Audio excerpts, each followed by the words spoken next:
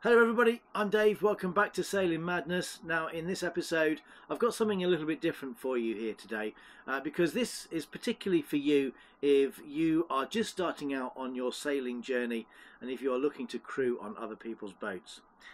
Because of my profile on YouTube, I get asked an awful lot from people who I don't know if they could come sailing with me. Now I politely turn them down because 9 times out of 10 those individuals don't have any sailing experience whatsoever. Now for me as a skipper, it's bad enough taking friends and family with no sailing experience out on the boat, so let alone taking a complete stranger with no experience. That would it's just a disaster waiting to happen, so I just don't do it. So what I thought I'd do is in this episode I would show you how you could become a good crew member. What is a crew member? What do they do? And what makes a good crew member? Now, if you watch the video that I'm about to show you, it's Robin and I leaving Tobermory. It's a couple of months ago. We filmed it in August 2024. Now, Robin and I work really well together. When I'm bringing the boat out of a marina, he's getting the lines in, he's getting the fenders in, and he's doing all those tidy up jobs that you need to do when you leave the dock. So what I thought I'd do is I'll show you exactly what Robin does so that if you are thinking about becoming a crew member on someone else's boat, take a leaf out of Robin's book and see exactly what he does. Also note in the footage that there's very little communication between him and I. He knows exactly what he needs to do. I know he's going to get on and do it, so I don't need to bark orders at him. This is the standard I think you should be looking to achieve if you are looking at starting your sailing career. This is the gold standard. This is what you need to achieve if you want to be a good crew member. I hope you find it useful. Right, so before we get into this, let me just start by saying that at the time that this footage was recorded, neither of us had any idea that this episode was going to be about crewing. It wasn't until I was back at home and editing this 360 footage that I came up with the idea of producing an episode on this subject. You're absolutely fine. Okay, so here we go then, just reversing off of the slip at Tobermory. As you can see, it's a lovely sunny morning, and Robin's first job is to make sure that despite a little bit of prop walk, when I was going astern, I didn't hit the side of that lovely boat on our port side. That boat next to us is a southerly. It's a very beamy boat, so there was not a lot of room on either side. But between Robin and the skipper, they made sure that none of the boats hit each other, and once I was clear of the stern, I was able to turn the boat and reverse her out of the marina. And of course, while I'm doing that, Robin's first job is to start bringing the fenders and the lines in. The first fender he's chosen to bring back is the nice big ball fender that was on the bow.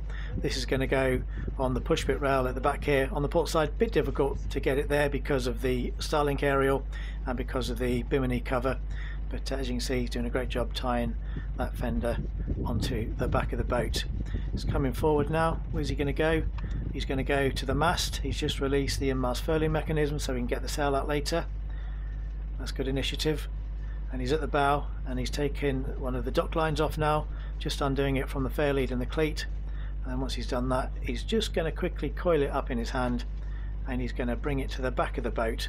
He'll come back to this line later on, but for now it's important to get the lines in the cockpit, because if you leave them on the boat, if you leave them on deck, they could come off the side of the boat, go into the water and wrap themselves around the prop, and that would be a disaster. Right, next fender's coming back, and this time he's just stopping just to close the gate so that no one falls in. That's all nice and secure, and then that fender is going to go on the push bit rails on the starboard side. It's important to note here that whilst Robin is tying that fender on, he's getting it nice and high as possible. You want them really high at this point because you're not going to be using them for the rest of the day, and it's important to get them high because when the boat is sailing and is leaning, you don't want the fenders dragging in the water. Another fender coming off now, and again this is going to go nice and high on the push bit rails at the back. It's important to know how to tie a clove hitch. Lots of important knots in sailing, but when you're starting out as a new crew member, clove hitch is the first knot you need to learn.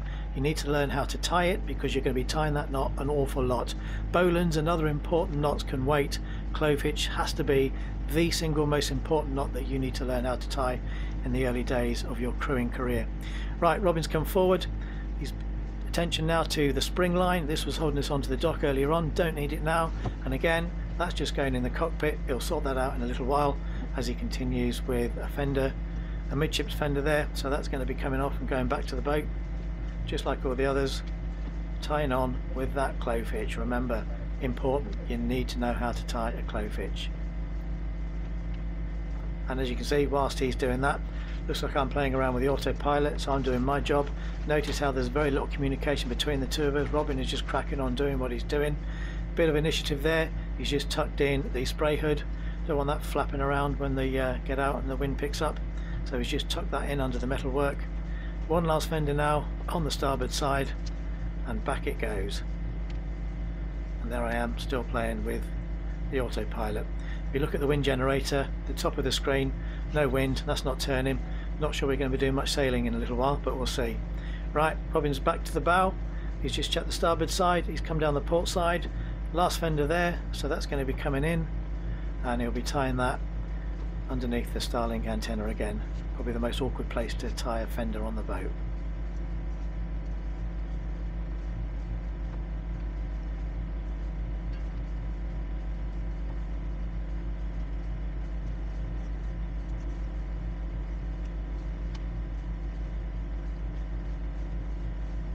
Right, that's all the fenders done. So now Robin is making his way into the cockpit where he's going to turn his attention to coiling the lines. Now, there's various ways of coiling these lines, and your skipper will tell you how he or she would like them done. As you can see, Robin is doing a great job there, coiling the lines up. He's going to do each line at a time, and then when they're all done, they're going to be put in the cockpit locker because we don't need them for the rest of the day. This line here was the stern line. That's still wrapped around the cleat and through the fair lead, so he's just undoing that now. There it is, freed it off. Notice the tail end was already inside the cockpit, so there's no chance of that falling off the boat and getting wrapped around the prop. So he's just coiling that up, and there you go. This line that Robin's got now is just a bungee cord. We just tie it around the binnacle. It just stops the table clattering and banging when the boat's sailing. One more line to do, but he's just noticed that the port side of the spray hood was loose, so he's just tucked that in under the metalwork, and here he is paying attention to the last line, coiling that up in a nice tidy fashion, knotting it round the top, putting a couple of loops in, and then that line with all the others can go in the cockpit locker because we're not going to need them now for the rest of the day. And notice throughout the whole of this video there's been absolutely no orders or instructions from me. Robin's just got on and done what is needed to be done without anything from me. I've just been sat there concentrating on getting the boat off the dock and out of the marina and past all the moored boats.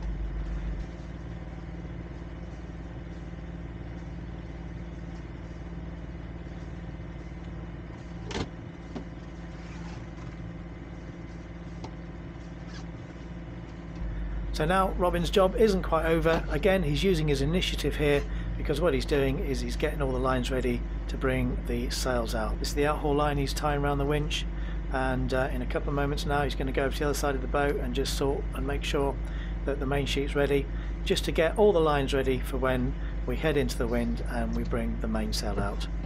And that, in my opinion, is exactly what you should be doing as a good crew member when leaving the dock. Robin was efficient, safe, and he worked under his own initiative. And that's what you need to do when you get given an opportunity to go sailing. Because if you don't, I can pretty much guarantee you won't get invited back for a second time. Now, there is so much more to crewing than what you've seen here, so maybe we'll come back to this subject again in the future.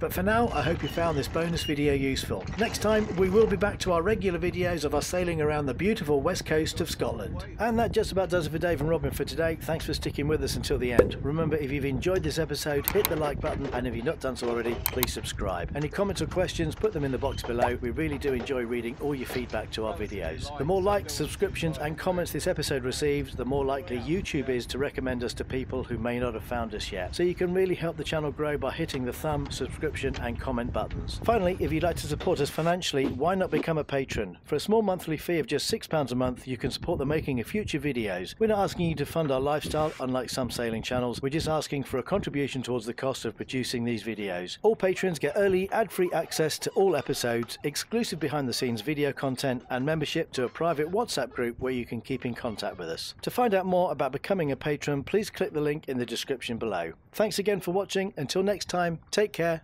Bye-bye.